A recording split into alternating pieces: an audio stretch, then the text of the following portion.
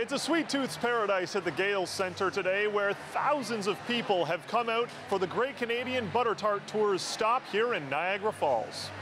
Despite concerns from the organizers over the attendance at their first ever Niagara event for this tour, I say consider the crowds behind me and they have nothing to worry about. I lose my breath every time she looks at me from across the room. Christine, the Gale Centre is absolutely packed already with more people coming in. Were you expecting this turnout? Is this standard for this type of event? Well, we really weren't sure what was going to happen with Niagara Falls, to be honest with you, when we brought the tour here. We were expecting a pretty good turnout, but we were just dipping our toes into this area. So this is typical for our Butter Tart events, and it looks like it might even be busier than our regular ones, so go Niagara. What is it about the Butter Tart of the Butter Tart Festival that kind of brings all these people together that's so popular? So I'm really not sure, other than the fact that it's Canada's treat. So because it can be so unique, you know, so many different flavors between the bacon, right through to the maple, to the vodka, to the rum, just to your plain and simple traditional. I know that the response for this event in particular was a lot of Americans wanting to know what a butter tart is because they don't know anything about it. So I know that a lot of the draw coming in today is to find out what exactly is a butter tart. So hopefully these guys can set them straight on it. Vasco, looks like we got a good variety of tarts going on here. Can you tell us a little bit about what we're looking at? Okay, today I present here as the famous Portuguese custard tarts, apple butter crumble, the raisins butter tarts, hazelnut truffle, chocolate pecan, cranberry pecan, and the passion fruit. And what makes your tarts, what separates it from everyone else's? Why are they the best here? Homemade, passion and love. I like that. Do you got a secret recipe hidden somewhere in these tarts that you want to tell us about? All right, thank you very much, Vasco. Hey, no problem, thank you. This being the first event for this tour in Niagara Falls, are you surprised by just how many people have turned out today?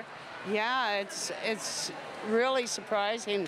It's just packed going up and down the aisles, and yeah, we weren't sure when we were setting up because we thought we were out in the middle of nowhere, but then all these people showed up.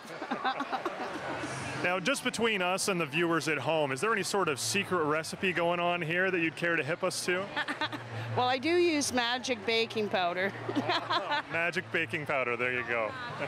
You never knew who you're going to meet at the Butter Tart Festival. I think I see source reporter Bob Romeo over there. How's it going, Bob? Bob, what brings you out to the Butter Tart Festival today? Well, I think all we really have to say is butter tarts. It's great. There's you can get anything here. They've got whiskey butter tarts. They've got bacon butter tarts I never thought would exist. So and it's the first annual, I guess. So it's cool to be here today. What more could you ask for, right? Yeah, you can't ask for more. And I mean, we don't have the sun over our head. It's a nice day, but it's just nice here in the arena to walk around and check it out. Lorraine, could you tell us a little bit about what you've brought here today to the festival? Yes, I brought some butter tarts. I brought plain pecan and raisin today, yeah. Now, it being the first annual this year, are you surprised at the turnout so far with more people coming in?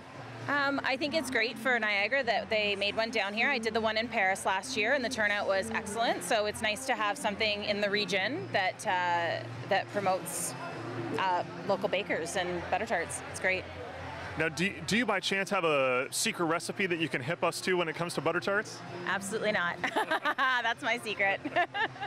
Tricia, tell us a little bit about what you have here. You specialize in a shortbread-based butter tart. Can you tell us about it? That's right. The name of my company is Eat My Shortbread. So everything I do either has shortbread in it, on it, around it. That's what I base all my products on. So we make these in a nut-free commercial kitchen in Oshawa. They have a shortbread crust as opposed to a pastry. So you're getting the rich flavor of a buttery shortbread with a beautiful silky butter tart filling. Lemon curd, original, French truffle. That sounds amazing. How has the turnout been today? It is actually astounding. This is our first year, obviously, and we're just completely impressed. It's amazing. People are loving our products, and I think everyone's excited. It's beautiful. They just kind of want to come in and try everything. Yeah, it's awesome. Now, between the two of us and the viewers at home, is there any sort of secret recipe that you can hip us to in these butter tarts? There's a secret recipe. That's all I can say. So you'd be really, really surprised. A lot of these vendors that come in today and like follow us around to all the tours have Grandma's recipe, but they've kept Grandma's recipe and they've tweaked it to make it more their own, I guess you could say. So as an example, we have a vendor out there that it's, you know, tradition. They will never share what's in that recipe ever. But now they've added Nutella to their recipes. They've added Score to their recipes. What else can I say? Oh, apple.